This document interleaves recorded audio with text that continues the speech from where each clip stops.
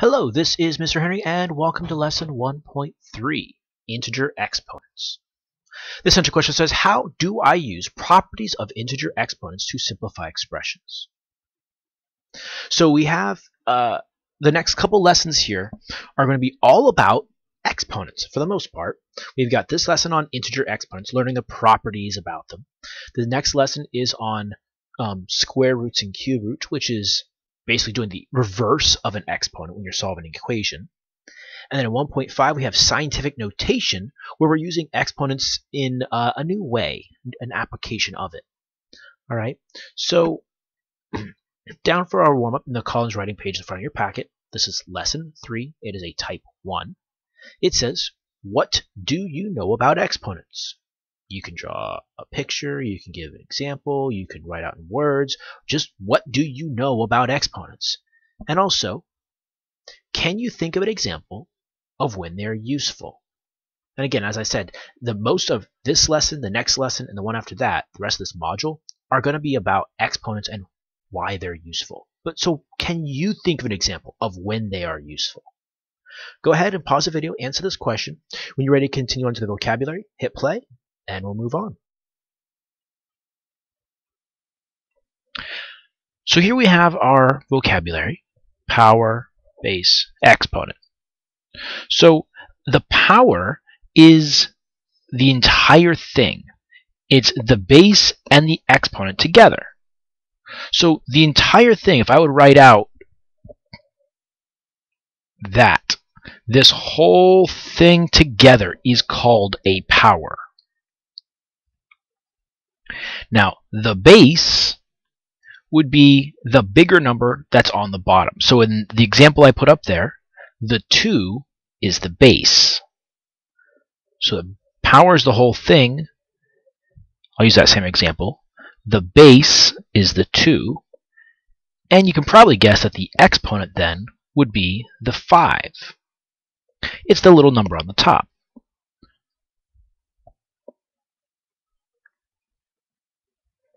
So just kind of getting us into the lesson a little bit here, let's look at some different properties. So we're going to start by looking at properties. We're not really doing many problems of applying them. We're just looking at what these properties mean.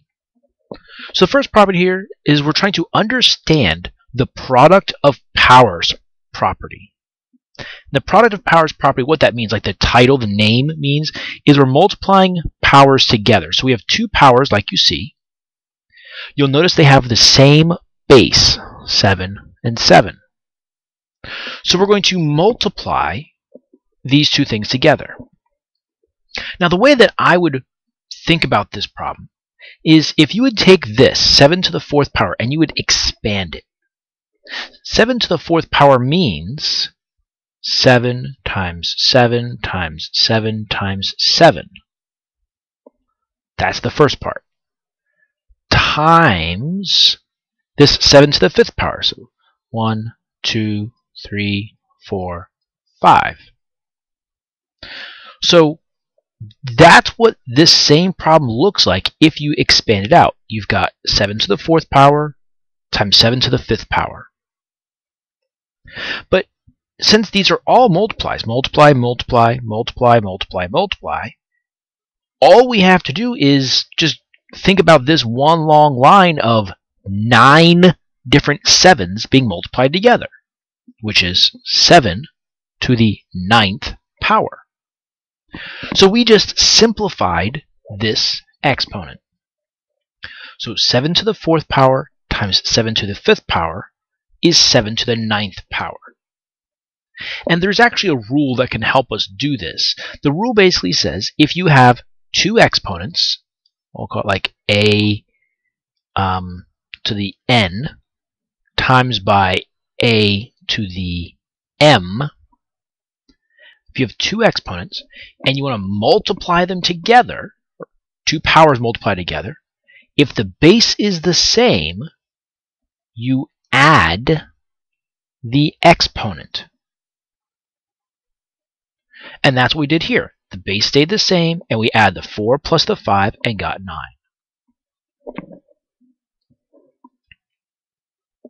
Okay.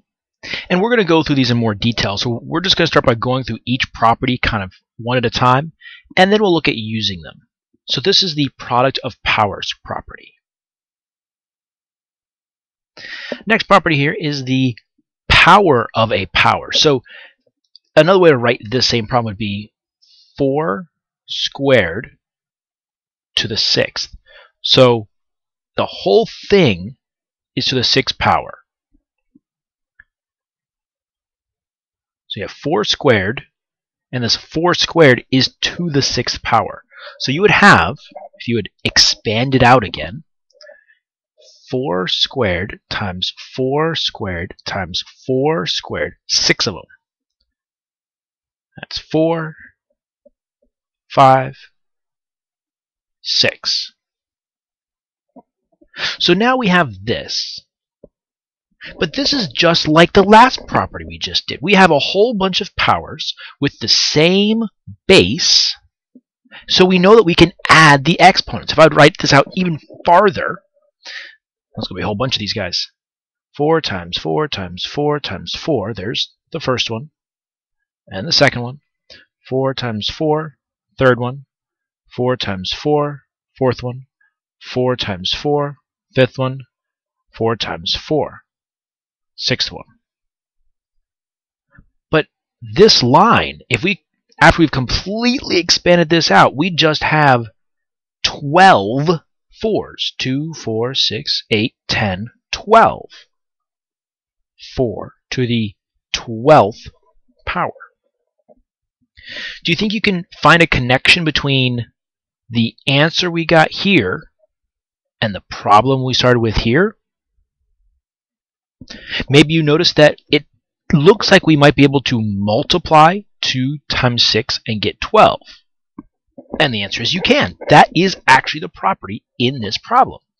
So if I use the variables again, a to the n times by, a to the n to the m gives you a to the n m. You multiply the two powers together.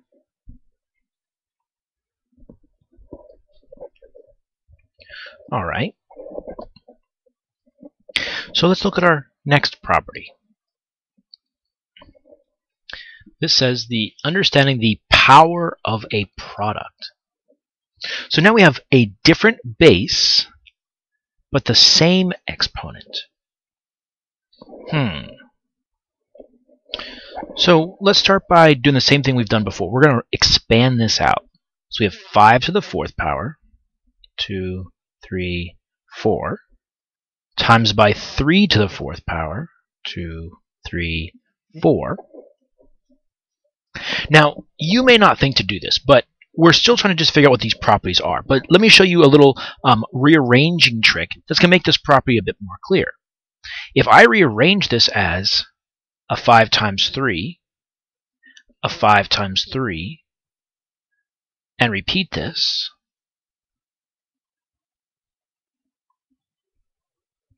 so there's my 4 5s and my 4 3s. I've just rearranged it.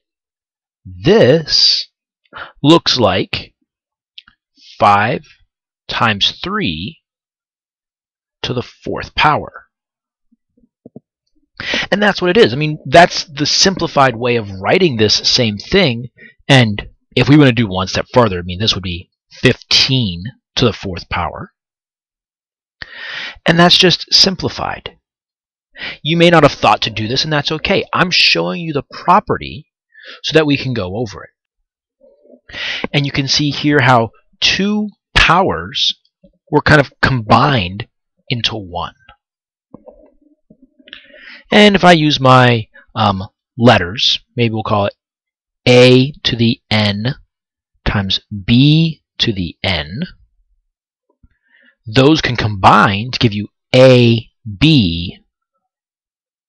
to the n. That's just a way of thinking about it algebraically. That's what we did without the in-between work. Okay?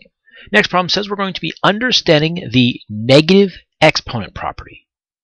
So in this case, the title itself is obvious. I mean, now we have a negative exponent, but what we would do is not so obvious.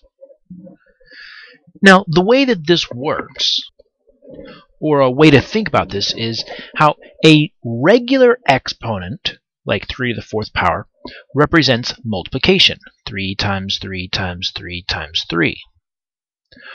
But a negative exponent is going to think about it like it's division. They're kind of opposites. Positive 4 and negative 4, multiplication and division. So what this actually gives us, it's kind of weird.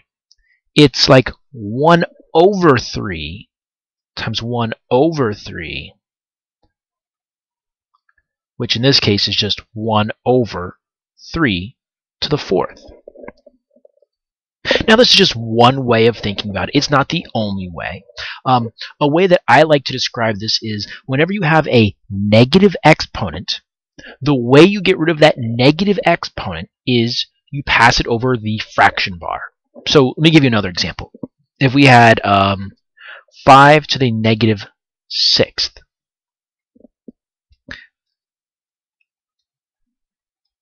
there we go. That way I can move it around. So we have 5 to the negative 6th. So if I want that negative to go away, I'm going to move it over the fraction bar. So this whole 5 and negative 6 comes down. Now, when I move this negative 6, or the whole term down, the whole power down, the negative goes away. Now it's 5 to the positive 6. And up top, we would have a 1. And that trick works forever. If I had a positive 6 down here, and I move the whole term up top, it would be a negative 6 again. Let me show you something else I made a few years back. So here I have a little flash activity I made, just kind of show this procedure. So as I take this 5 to the 6th power, now it's positive 6, and it's on the bottom of the fraction, so think of this as a fraction bar. As I take this piece and I move it to the top, the exponent changed from positive to negative. And if I take any of these pieces, this x to the negative 3rd, if I move it down, it becomes positive 3rd. 8 to the negative 2, if I move it up, it goes positive. If I move it back down, it goes negative. So you can actually change the sign of the term you're using by, I say, moving it over the fraction bar, flipping it over the fraction bar. Okay, so the way we think about this in terms of our algebra, so if I have a to the negative n, for example, to make this not negative anymore, it'd become 1 over a to the n. So 3 to the negative 4th became 1 over 3 to the 4th. And the last, I think this is the last property for us to look at is the zero exponent. And this one's simple. The zero exponent basically tells us that if you have anything to the 0 power, if you have x to the 0, if you have negative 3 to the 0, if you have 97 or 19 to the 0, any number to the 0 power equals 1. Every single one of them. So a to the 0 power equals 1. And we can think about this with some of our other properties we used. For example, that first property we learned about. Imagine we had 3 to the 5th power times by 3 to the 0 power. Well, the bases are the same, so we would add the exponents. So 3 to the 5 plus 0 is still 5. So me multiplying by this 3 to the 0 power, that did not change my answer. It's almost like saying if I took 3 to the 5th power times by 1, I'm still going to get 3 to the 5th power. So that's another way to show this something to the 0 power is 1.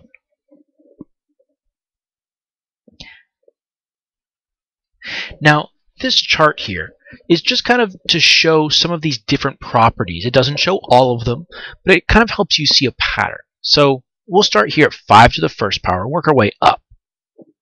So 5 to the first power is 5. That's just 5 times 1. 5 to the second power, 5 times 5 would be 25. 5 to the third power, 5 times 5 times 5 is 125.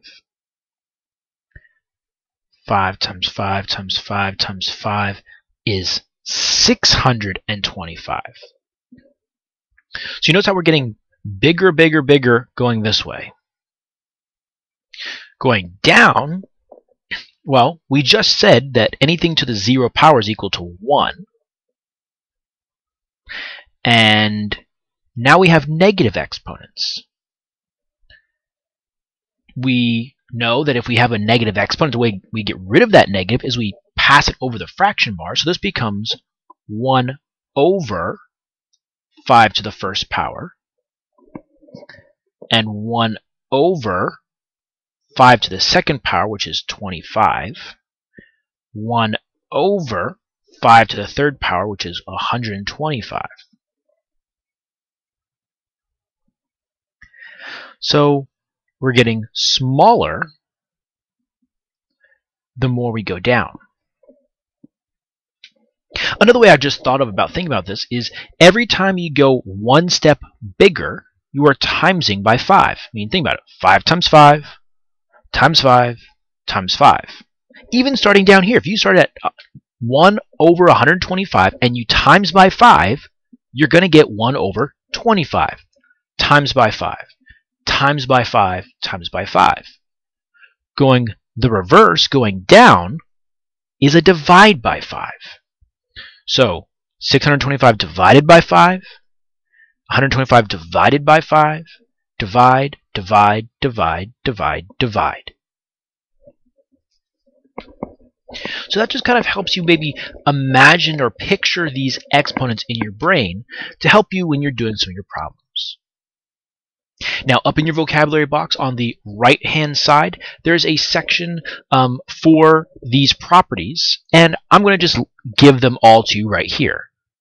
So these are all the properties we talked about.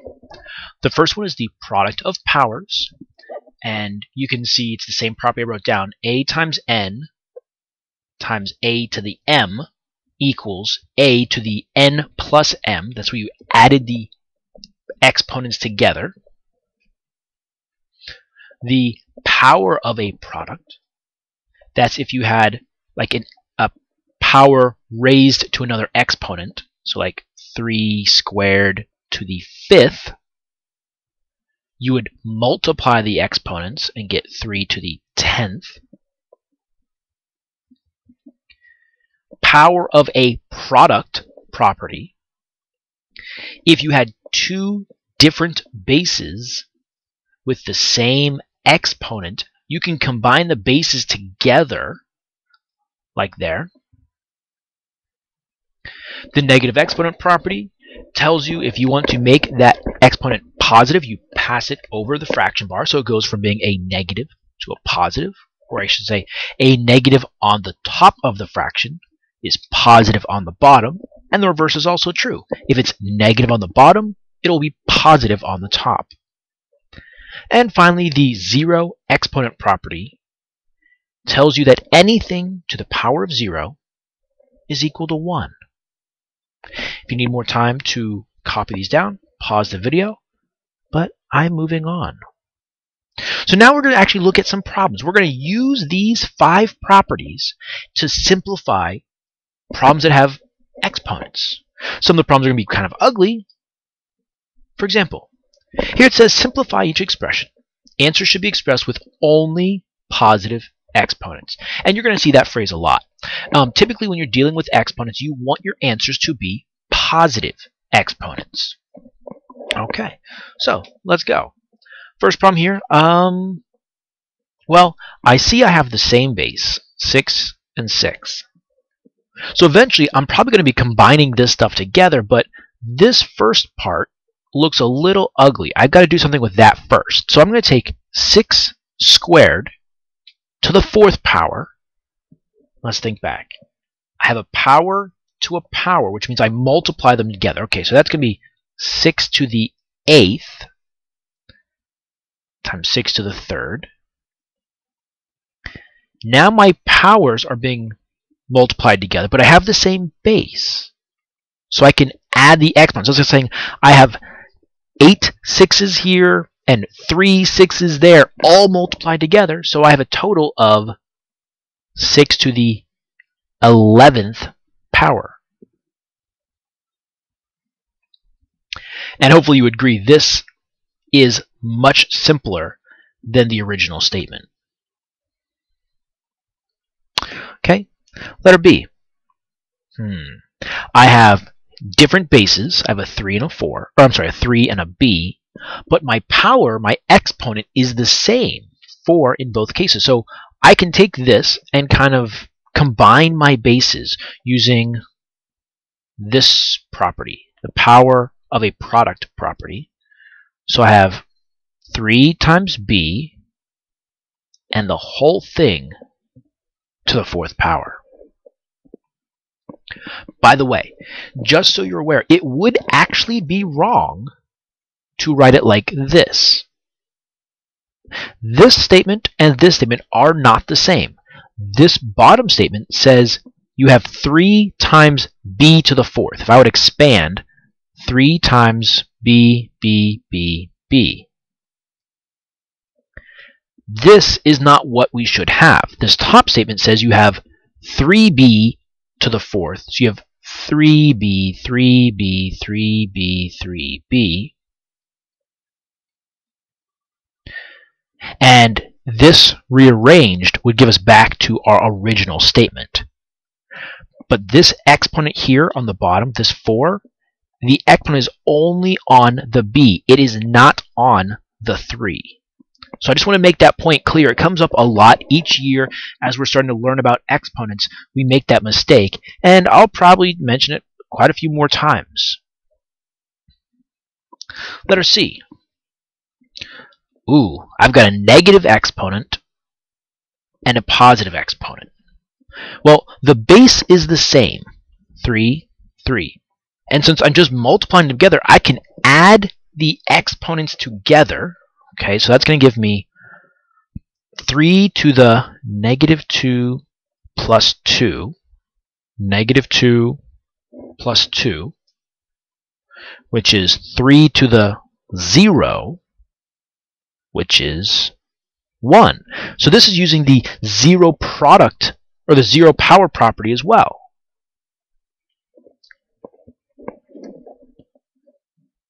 Lastly, let's see. Well, I'd like to get rid of this negative. I'm going to move that whole term up top. So I'm going to have 5 to the 6th. If I move this whole piece to the top, I'm going to have times by 7 to the 6th. Now I have 2 different powers with the same exponent, so I can combine the bases together. I can get a 5 times 7 to the 6th. And 5 times 7, well, that's just 35.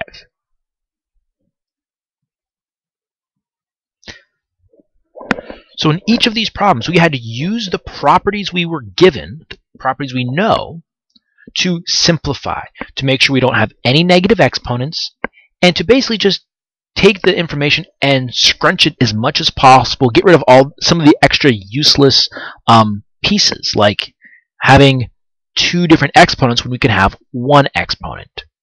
Or in this case, it means clear to see, here we have 3 different exponents where our final answer, simplified, only has 1. Okay, so I've done these first 4. What I'd like you to do is I'd like you to pause the video. I'd like you to try these next 4. When you're ready to continue, hit play, and we'll go through it together. Okay, here we go. So in letter E, I would take this piece here. 7 to the power of 0 is 1. 2 times 1 is 2. And we could, I guess, leave it like this. I mean, we're talking about exponents. If you really wanted to simplify farther, I mean, 2 to the third power is 8. But we didn't really multiply it in the last problems. Like here we had 35 to the 6th and 6 to the 11th. We didn't multiply. But, I mean, if you want to, I suppose you could multiply. But this is the simplified with exponents. Letter F. Well, I have a negative. I don't like that. But my powers are the same. My bases are the same.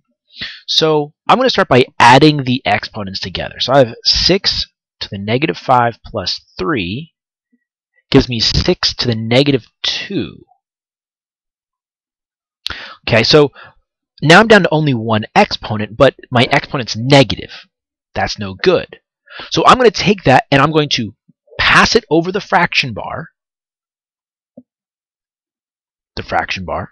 and make it a positive. So my 6 squared is going to go on the bottom, positive, and on the top of the fraction bar, I'm going to have a 1. So I have 1 over 6 squared. Letter G. Let's see. X squared to the 8th. Okay, that one's simple. That's just a power to an exponent, or a power to a power, power of a power. So that's just you multiply the exponents together. So x to 2 times 8 gives me x to the 16.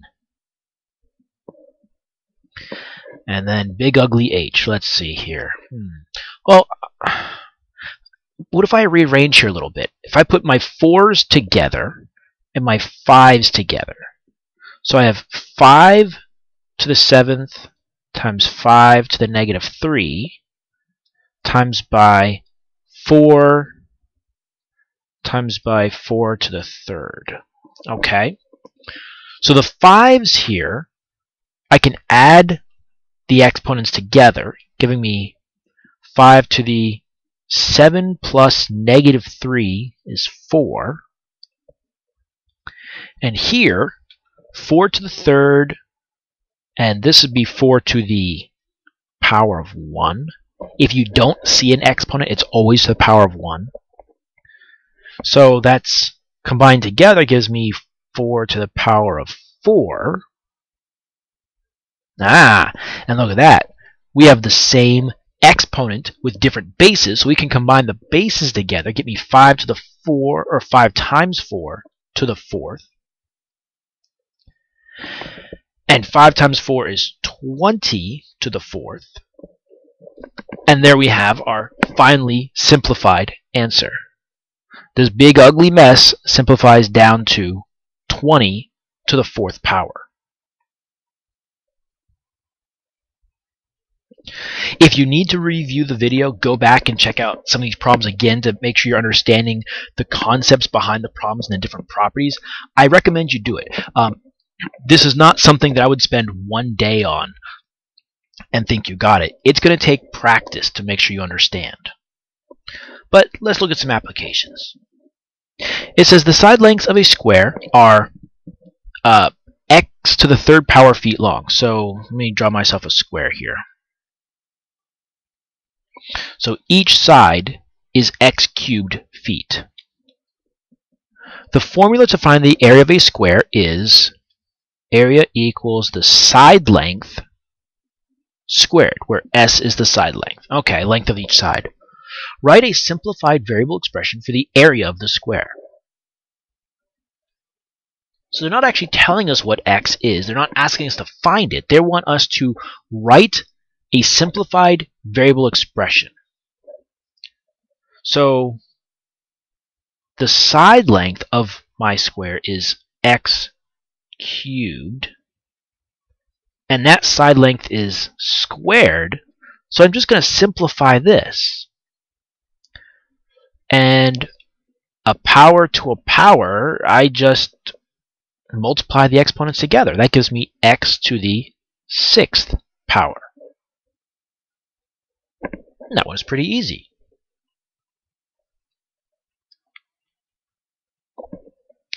Next says, The volume of a cube can be found using the formula V equals S cubed. This sounds very similar to the last problem. Okay, so let's see. We got ourselves a cube. Boom. Okay, and volume formula S cubed. All right. Cube A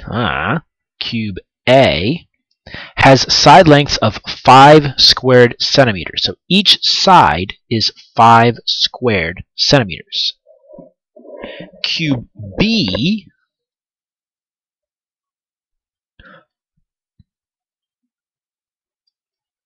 has side length 3 cubed centimeters.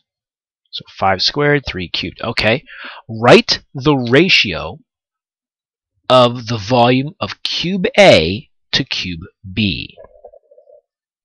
So the first thing we have to do is, if they want a ratio of the volumes, meaning I want to have volume of cube A over volume of cube B. This is the ratio that they want, right? The ratio of the volume of cube A to cube B. I need this as my final answer, except I need to know what those volumes are. So for cube A, the volume for cube A is going to be side length cubed. I'm just writing down the formula. And we know each side is 5 squared. So the volume of cube A, let's see, 5 squared cubed, you multiply those exponents, giving me 5 to the 6th power. Okay. I'm not sure if I need to go farther than that yet or not. Let's start with B. Volume of cube B, same thing, same formula. So we're talking about volume. And 3 to the third to the third. So volume of B is, I multiply my exponents together since it's power to a power, 3 to the 9th power. And I suppose since we haven't been really multiplying out our exponents yet, I don't think we need to in this problem. So I'm going to say my ratio here, if I actually just substitute my values in here, the ratio of volume of cube A is 5 to the 6th over the volume of cube B is 3 to the 9th.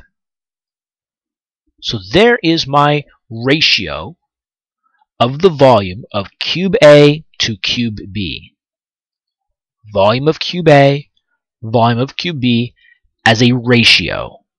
Volume of cube A, volume of cube B as a ratio. And I'm done.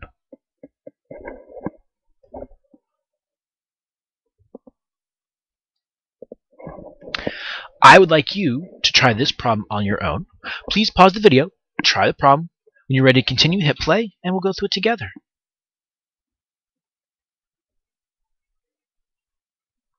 Okay, it says the ratio of 2 drill bits is 4 to the negative 5th power. What is this ratio using only positive exponents? Okay, so 4 over 4 to the negative 5th. So the first thing I'm going to do is I'm going to take this whole piece and I'm going to move it to the top because I want this negative exponent to become positive. So that's going to give me 4, and this guy goes up top, so 4 to the 5th. And down here, I would just, honestly, I'd have 1. That would be what's on the bottom of the fraction. But if you ever have a fraction just over 1, you really don't need that bottom part. This looks like it can simplify even more. That's 4 to the 1st power and 4 to the 5th power. They have the same base, but different exponents. So I can add the exponents together. So 4 to the 1 plus 5 gives me 4 to the 6th power.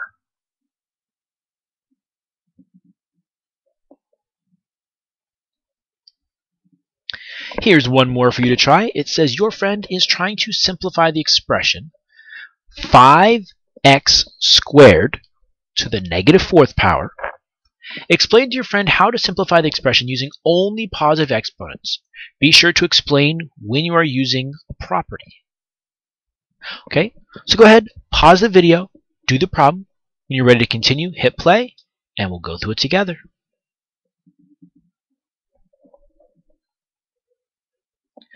Okay, so here's what I would do. I would probably, well, I guess let's just start. 5x squared negative fourth. First thing I would do is we're going to have to multiply these together because I want to get rid of these parentheses. So I'm going to take my 5x squared to the negative fourth, which is going to give me 5x to the negative 8. Now, something we haven't talked about a lot, this x squared to the negative fourth, we got that. I think that part's pretty clear. What you may not know is if you did this on your own, this 5 actually should be to the negative fourth power as well. You go, why? Why would you have to? Well, over here, the x is squared, so 2 times negative 4 is negative 8. But the 5 is to the power of 1, and 1 times negative 4 is negative 4. So this property we use to get here is the, make sure I have my name right, so when you have the exponent to an exponent, power to a power, there is power of a power property. So we used the power of a power property.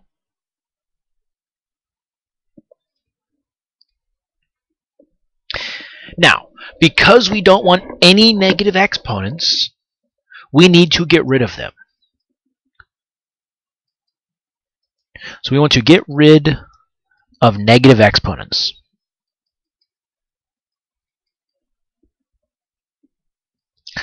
So to do that, we're going to use the negative exponent property, which tells us if you have a negative exponent, if you pass it over the fraction bar, it becomes a positive exponent. So there's my fraction bar. So I'm going to get 1 over 5 to the 4th times x to the 8th, and that is the negative power property. Or is it negative exponent? Negative power. The negative exponent property.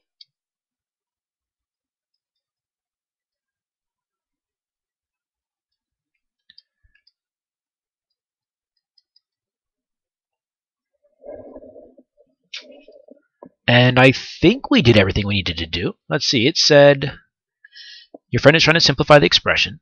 Explain to your friend how to simplify the expression. Using only positive exponents, check. Be sure to explain when you're using each property. So we use the power of a power property to get rid of the parentheses. We want to get rid of the negative exponents. We use the negative exponent property to move the powers on the bottom, and they become positive. Alright, so for our summary, this again is on the Collins writing page in front of your packet. This is lesson 3. It is a type 1. And let's make it like 2 minutes instead of 1 minute. Questions are, what property do you find the easiest? So out of the properties we learned today, what property do you find the easiest and why? And then what property do you find the hardest and why? This just kind of gets you to reflect on your own learning here. So go ahead and answer these questions in the Collins writing page in the front of your packet. And when you're done, that's the end of the lesson. This has been lesson 1.3. Thank you for watching. Goodbye.